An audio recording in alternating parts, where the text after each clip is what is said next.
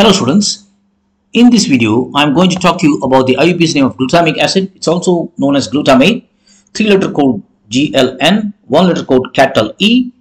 This amino acid also comes under the classification of acidic amino acids because of its acidic carboxyl group on its side chain.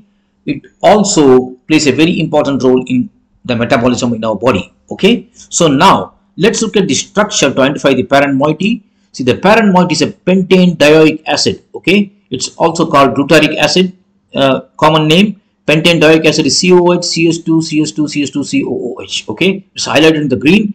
Once again, we number as per IUPAC, beginning with the carboxyl group on the right. 1, 2, 3, 4, 5. We can see that there's an amino group highlighted in pink attached to C2, and C2 is also chiral because of 4 different attachments. Okay, so the IUPAC name of glutamate without the stereochemistry is 2-amino pentane dioic acid. Now let's fix the chirality of C2. Okay, now the CAN in gold priorities are shown in golden romans. Okay, the 1 is NS2, 2 is C1, 3 is C3, and the 4th pointing away from us is hydrogen.